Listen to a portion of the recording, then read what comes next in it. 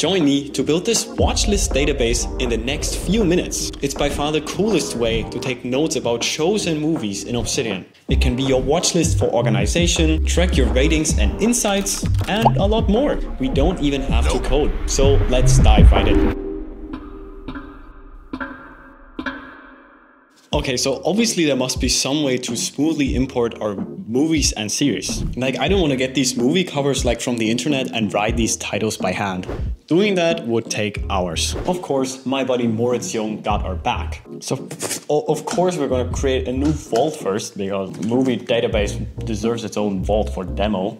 We're going to pick a location, hit create, easy peasy, close the graph view, and delete the welcome note. Good. So first things first again, click on the settings, go to community plugins, turn them on, click on browse and search MediaDB by Moritz Jung. Click install and click enable and click on options if you've installed it correctly. Otherwise that won't work, obviously. And immediately, to import all the movies and the series our heart desires, we immediately need to get ourselves an OMDB API key. Without this plugin can't really get anything from anywhere. So click one of the links in the description to actually go to https://omdbapi.com/API-key.aspx. Open that and click on free.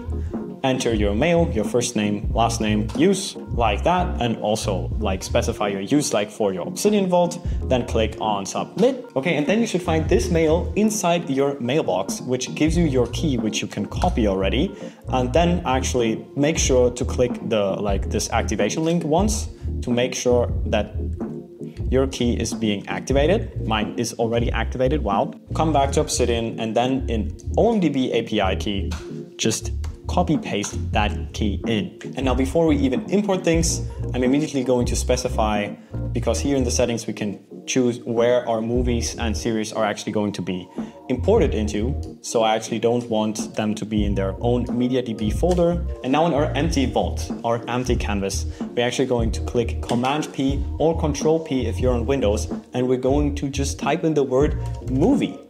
And then we're actually going to see this very nice prompt, which is MediaDB create MediaDB entry movie. I'm gonna hit that, and this will actually do a media database search with all the movie APIs, where the OMDB API that we just imported is actually part of.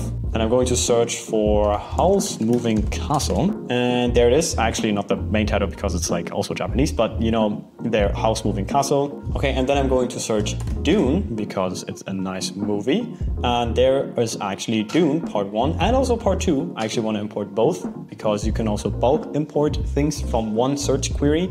Then I'm going to click OK.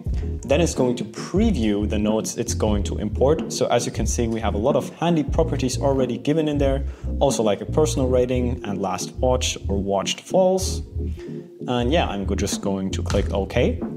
And now in the MediaDB folder, we have 2 movies imported, which is nice. Of course, we need some shows as well. So I'm gonna hit Command/Control P again. Now I'm gonna search for series, and now I'm gonna search for Arcane. Also an awesome show, I highly recommend you watch it. And I'm gonna click on Arcane, and I'm gonna click OK. And again, OK. And now in MediaDB, we actually have a series and a movies folder, both filled with movies or series. Of course, at this point, they don't really do much. So buckle up and let me show you how to build that watchlist hub. So let's create an Obsidian base, new base. I'm gonna call it watchlist hub. Yeah, I'm immediately going to go to the filter section to narrow down our search to the folder is, and then movies. Then I'm going to go to our table view, extend it, change it to be a card view, maybe increase the card size a bit. Also click on image property. So this is actually the property that's going to show the cover image there. Now I'm gonna adjust the aspect ratio to actually fit. So 1.55 seems to be the fitting aspect ratio. And I'm gonna rename this view to movies. Okay, we're basically halfway there. But after even we built that series view, stick around for some extra tips. And instead of just creating a new base for that, I'm actually going to show you that you can in fact just duplicate the view you had before by clicking duplicate view. I'm gonna call it series, then go back. Now switch to the series view, which we're now in. And there in the filters, we're going to change the folder to be series. And bam, there's Arcane.